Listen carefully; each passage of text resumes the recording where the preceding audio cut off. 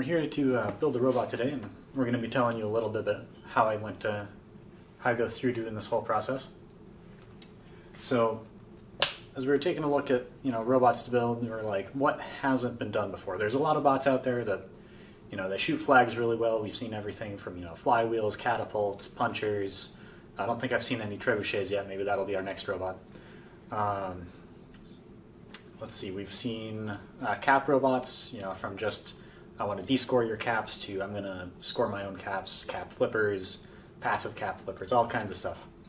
What we have not seen anybody do, I think, comes into the parking area stuff. So we've seen people drive up the Alliance platform and then from there drive onto the center platform. What I haven't seen anybody do, and maybe somebody out there can link me if somebody's already done this, is drive straight up from the side onto the center platform.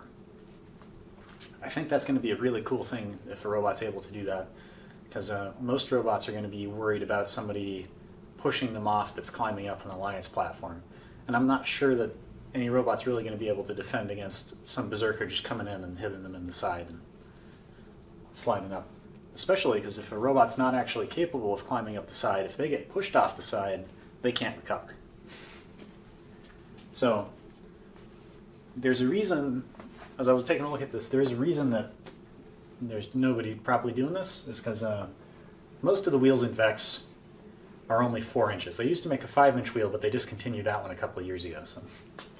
And the problem with a 4-inch wheel is our platform here is 5 inches tall, and to complicate things even further, the pipe is only 2.5 inches in diameter, which raises that center point on that pipe up even higher. So it's actually about 1.25 inches higher than the center point of the wheel, which means that if you come in here with just a wheel and you run straight into the platform, your wheel's just going to bury itself under that pipe and you aren't going to go anywhere.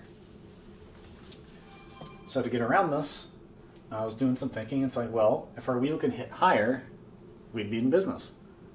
So why not just mount an extra set of wheels up high in the front? And for good measure, we can do it in the back too. So let's try that, and we'll see how well that gets up on the platform.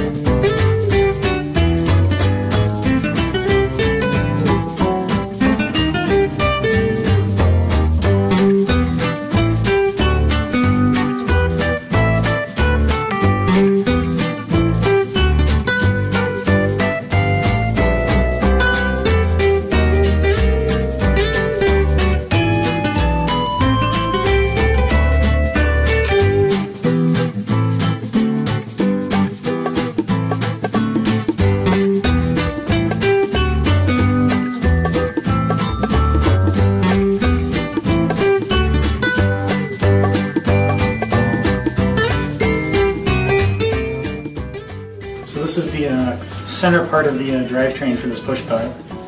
So right now it's currently capable of, it pretty convincingly drives up on the low platform, but like most robots, it's going to have something of a problem with driving up straight to the high platform, because right now the center of the wheels is underneath the center of this guy. So the eventual plan for this is we're going to have an extra pair of wheels. Well, an extra 2 pairs of wheels, because we're going double wide on this guy, mounted up high like this, so that as the robot drives forward, and I'll just show it off with one wheel here, the wheel will hit here and it will simply be able to drive itself on up.